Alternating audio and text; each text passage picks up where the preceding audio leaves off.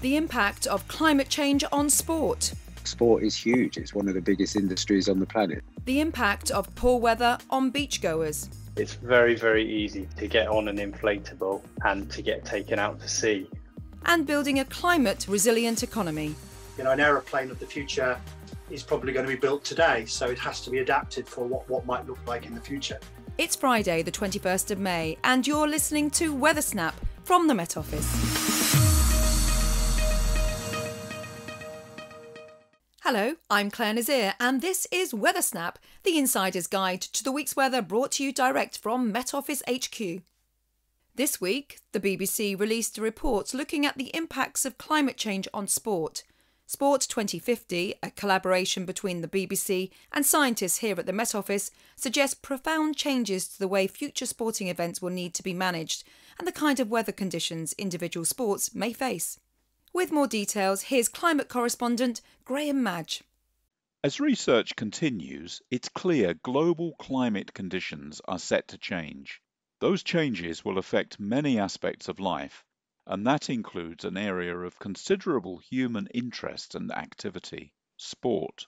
So what kind of challenges might the future sporting world face? That was the question set by the BBC. My name is Dave Lockwood. I am BBC Sports editorial lead for sustainability. BBC Sport is keen to use sport and bring the impacts of climate change to wider audiences. We think that there are audiences across the globe, and BBC has that global reach, that maybe aren't as aware of some of the science and some of the impacts of climate change as others are. The BBC report imagines the sporting world of 2050. Why did producers focus on that period? We chose 2050 because 2050 is sort of a generation away. It could be somebody's children, it could be oneself. We can imagine 30 years from now. And also what I was told by the experts is that if we choose 2050, there's a smaller differential between, high emission scenario, low emission scenario. You're going to get a more accurate prediction. One of those experts tasked with projecting future conditions is Met Office climate scientist Helen Hanlon. My role was to analyse future climate projections to assess how the Test cricket match in Melbourne and also an imagined Football World Cup in China could be affected by increased extreme weather due to climate change. Before we could do anything, we had to prepare climate data by calibrating the output against recent observations and extracting the part that was relevant for the specific location and sporting event at that time of year. So we calculated the count of days with the present day climate data and also future climate data, and then found the difference between the two. Generally, as emissions increase, we predicted that there would be an increase in the number of days that would need the sporting event reorganising somehow.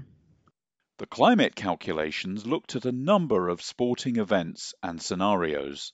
The challenge was to narrow down a wealth of data. What we were doing were tailoring information to be relevant to these events that would be of interest to a wide population. So as such, what we did was distill what was quite a large document full of detail into a series of facts that told an interesting story about how future sport would likely face some challenges due to climate change.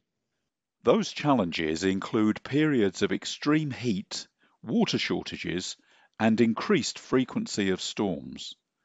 So how well prepared is the world of sport? David Lockwood. I think that sporting organisations are increasingly aware.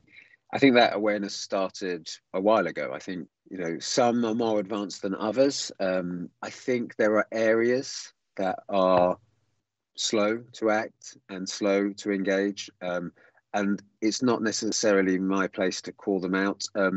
But that is a message, not so much that I necessarily formulate myself. That's from speaking to, experts and people who, perhaps know more than I do. With climate change hitting the headlines almost daily, will this BBC report cut through the noise? And is sport really a useful way to communicate science? Finding new and interesting ways to communicate the impacts of climate change is one of our main goals. So I would like to think we could do more projects like this to communicate more on specific impacts of climate change and to broaden our understanding of what the implications are for reaching higher levels of global warming. The feedback overall has been really positive. We have had engagement from teams and from athletes themselves. This is something that will affect all areas of life. Sport is huge. It's one of the biggest industries on the planet. So actually, it's entirely valid to look at it. And if you'd like to see that full BBC report on the impacts of climate change on sport, visit bbc.co.uk/sport.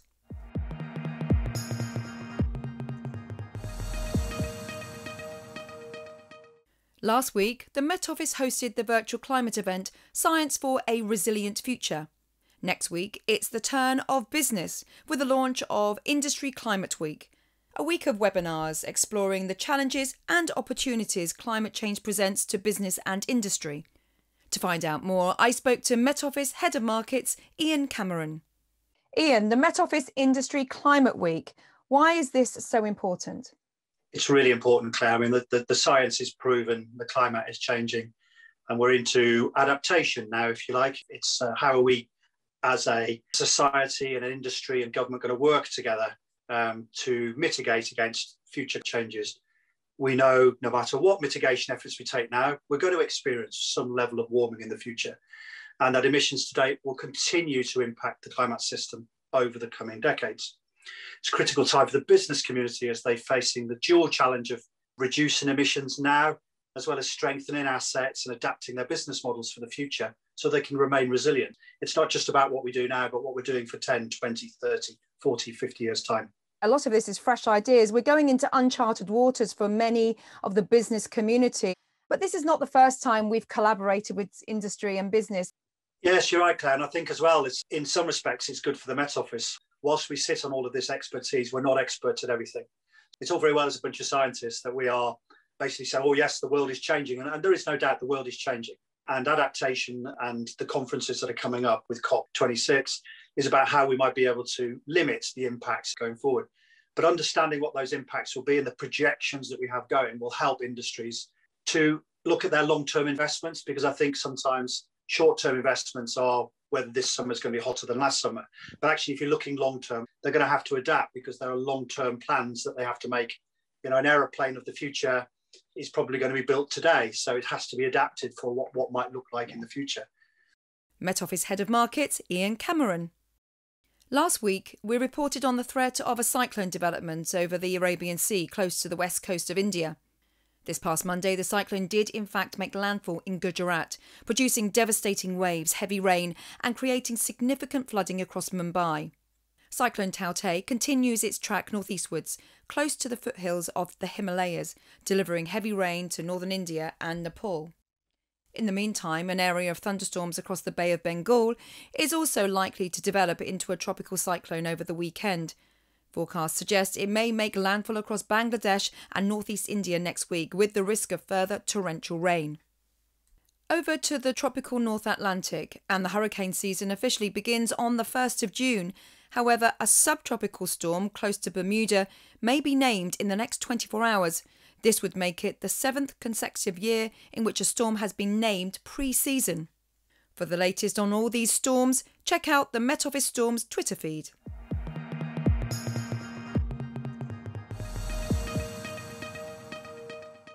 The latest rollback of lockdown restrictions means more of us may now be heading for the beach.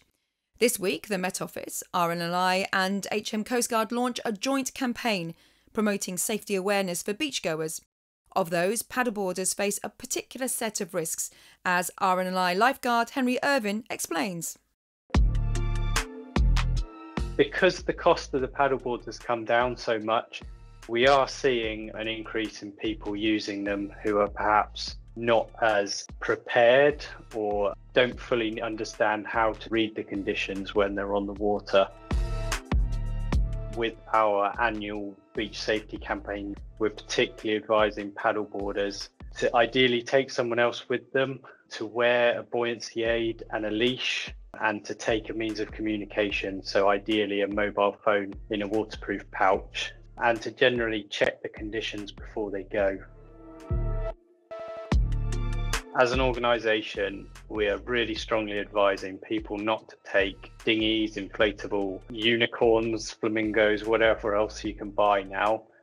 They're really designed for the swimming pool, and they are extremely prone to the wind. It's very, very easy to get on an inflatable and to get taken out to sea. If you do fall into cold water, try your absolute best to relax and to float on your back for those few seconds until your breathing calms down and you regain control of your muscles. If you're on the beach and you see someone who you think might be in difficulty, call 999 and ask for the Coast Guard. They're the government agency that coordinate the RNLI lifeboats, lifeguards in the UK. Key message is be prepared, be aware.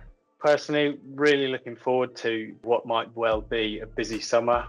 Fingers crossed we get some good weather soon, and we really hope people can come and enjoy the UK beaches because they're absolutely stunning, and it would be fantastic to see people out using our coastline.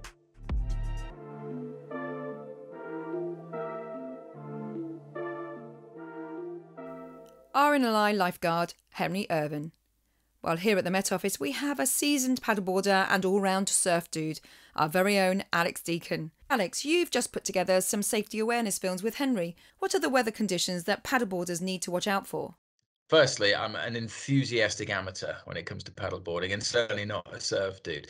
A couple of things, though, weather-wise, to really look out for. And the main thing is wind. It's the wind direction as well, because if you've got an offshore wind that's blowing from the shore out to sea, that's really dangerous and should be avoided. It feels fine when you get on the paddleboard because it's helping you and blowing you around, but it's really hard there, or a lot harder to paddle back to shore and to safety because you're going against the wind. So direction is key. The Met Office website is really useful for that because you can actually go to your beach location and see wind's direction relative to the sea. So that's really important. So we're trying to avoid offshore winds.